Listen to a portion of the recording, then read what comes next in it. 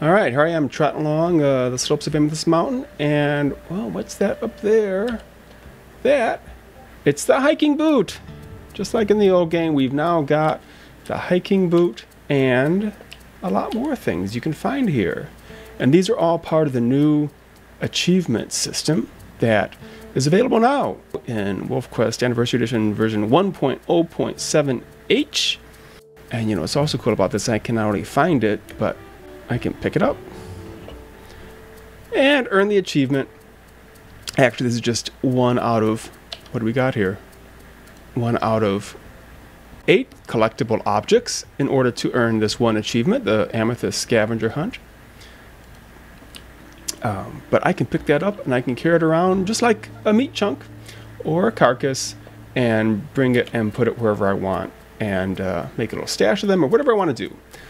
Oh, and don't worry, this is not where the boot actually is in Amethyst. This is just a little test to show you how it worked, but if you recognize where this is, don't expect to go there and find it. It won't be there, it'll be elsewhere. So that again is one of 8 collectible objects in Amethyst. There's also 8 collectible objects in Slough Creek, and then on both Amethyst and Slough Creek there's 6 places you can visit to unlock 2 other achievements. And that's not all. There's a whole bunch of achievements. We have almost 50 achievements now in the game.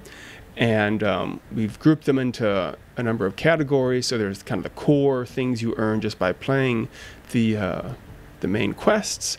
Then there's going above and beyond, which are additional things that you can do. Most of these are shown what the requirement is, but there are a number of hidden achievements that you might stumble upon.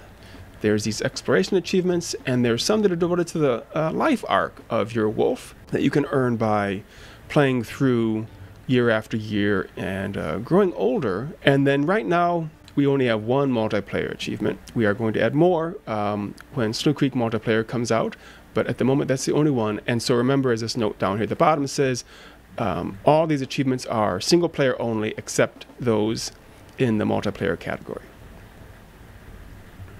As I said in the last devlog, all these gorgeous achievement icons were created by Jesse Clary, also known as Loach, on WolfQuest social media.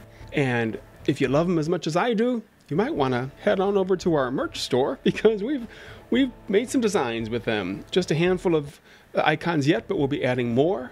WolfQuest Bites all over, or WolfQuest Morning Face, and you can decide which is your morning face. Soulmates has got to be one of my favorites. We'll be adding more in the coming weeks, but let us know if there's a particular icon that you'd like to see on the merch. Okay, going back to the game. So I hope that all these achievements will offer some new things to do, new goals to tackle, and new ways to think about how you play the game. That's the main new feature in this patch 107H, but there are a few other things that we think are kind of helpful.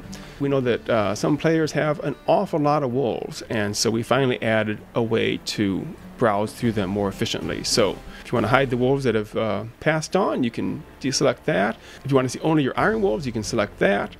And then if you're looking for a certain wolf, you can just type it in here, and notice this start searching right away. So type L, it shows all the wolves that begin with L.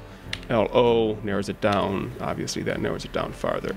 You can also search by pack name. So if you finish Slough Creek, you have a family snapshot for a family pack, you can search for that.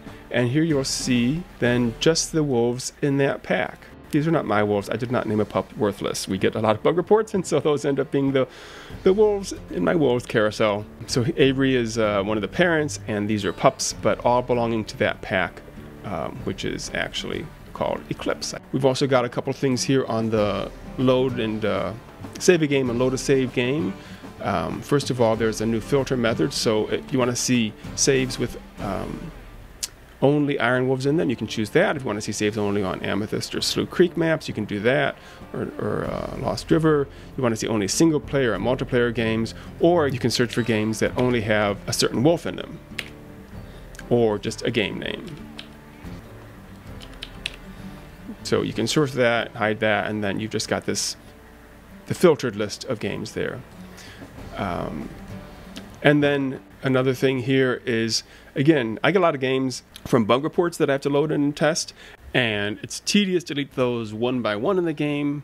It's more efficient to go out into Windows Explorer or the Finder and delete those there. But then the new cloud sync system doesn't know that those have been deleted, and so it pulls them down from the server again, so kind of a mess. So we've added this multi-delete option, so you can click that and then click all the saves you want to delete and delete them, and the game knows they've been deleted, so that gets updated right away in the cloud and everything stays in sync. So that's what's new in patch 107H, out now, along with a whole bunch of other improvements and bug fixes, which you can see in the patch notes below. So get out there and start looking for that boot.